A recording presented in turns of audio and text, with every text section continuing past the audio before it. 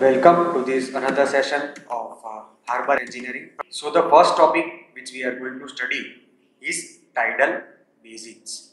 So basically if I talk about basin, it is sort of an area or space where the ship will be accommodated.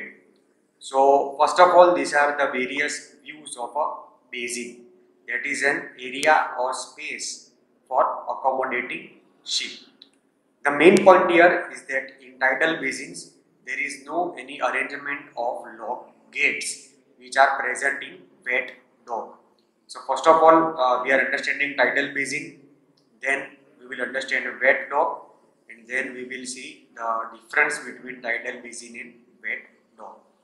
So the similarity between tidal basin and wet dock is that both have the same purpose, that is where the loading unloading of cargo or commodity will take place, and the main difference between tidal basin and wet dock is that in tidal basin there is no any arrangement of lock gates which are present in wet dock for retaining water. So basically these are the various three shape views for how a basin can be.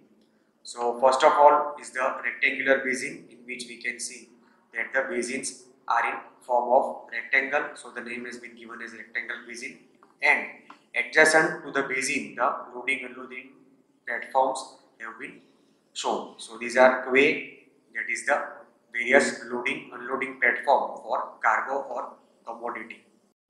In this figure the shoreline will be in this place, that is here will be the shoreline, and perpendicularly here are the loading and unloading platform. So as we can see that in the basins, this is the space or area which is the basin for accommodating or berthing the ship.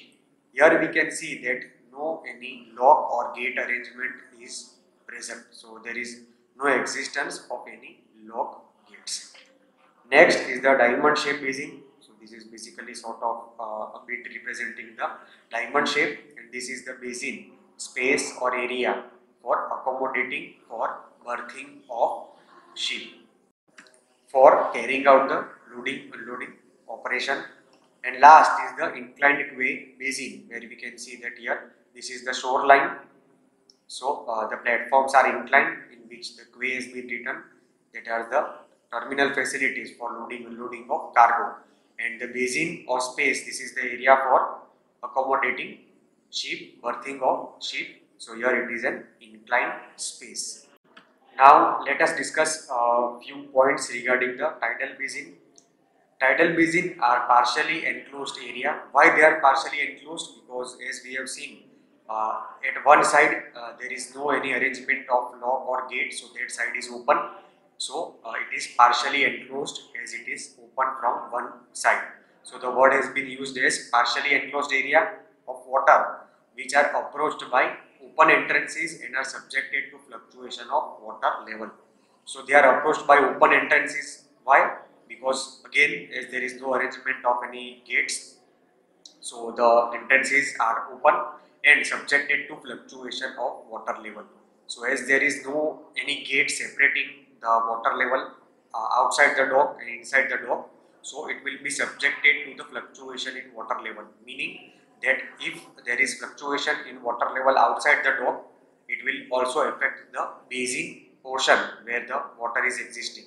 So due to absence of lock gates, the fluctuation in water level outside the basin will have its effect inside the basin at the time of carrying out operation as well. And another thing is why it is an open entrance, same reason, that is due to absence of any lock arrangement. These basins allow vessel to come in and berth or leave at all the times. Again same, as there is no any gate arrangement, so the ship can enter or leave at any time. There is no any arrangement of opening or closing the gates. Do not require expensive arrangement like lock gate, the point which we have already discussed. Next are the advantages and disadvantages of tidal basins. So first of all, let us discuss about the advantages.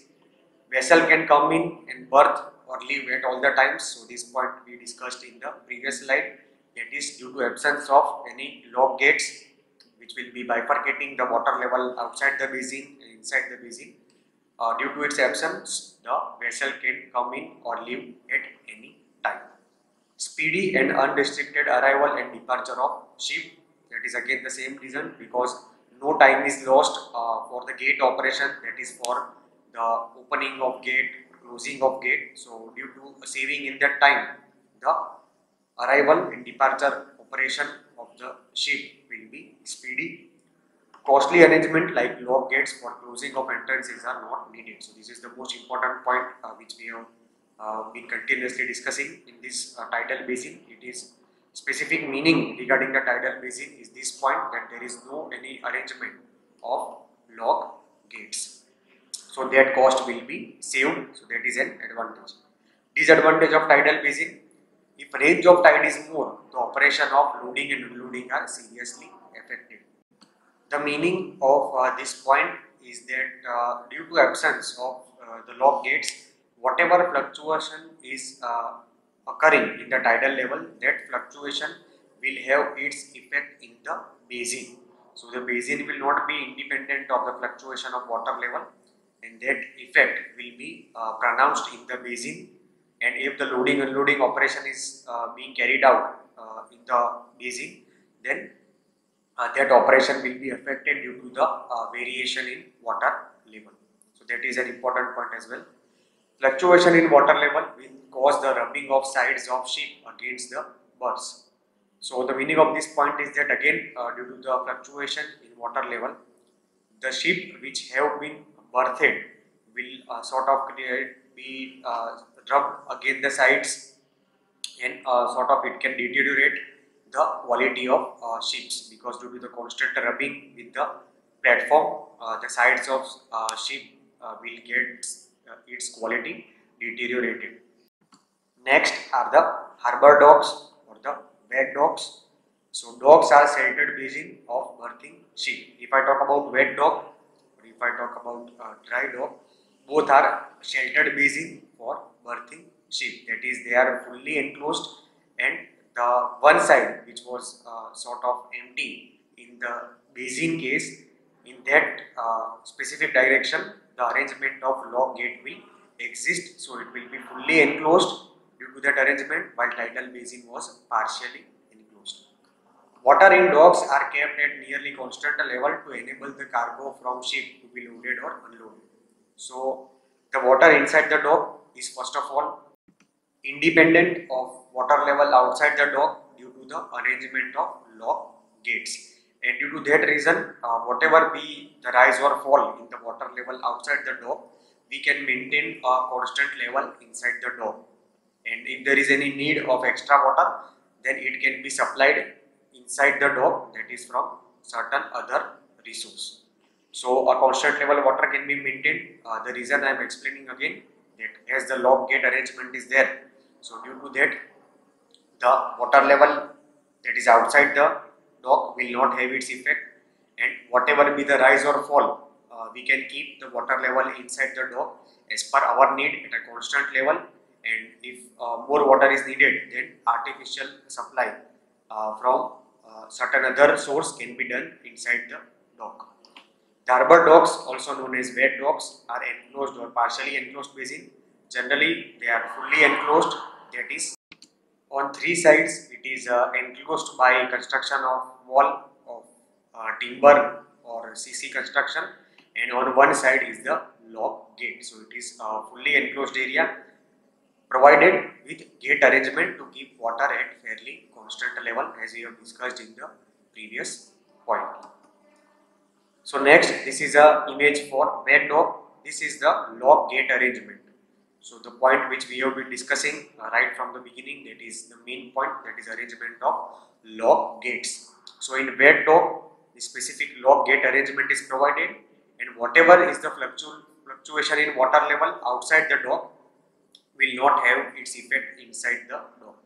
So it is independent of water level fluctuation outside the dock due to this specific lock gate arrangement which is present in wet dock, and it is absent in tidal basin.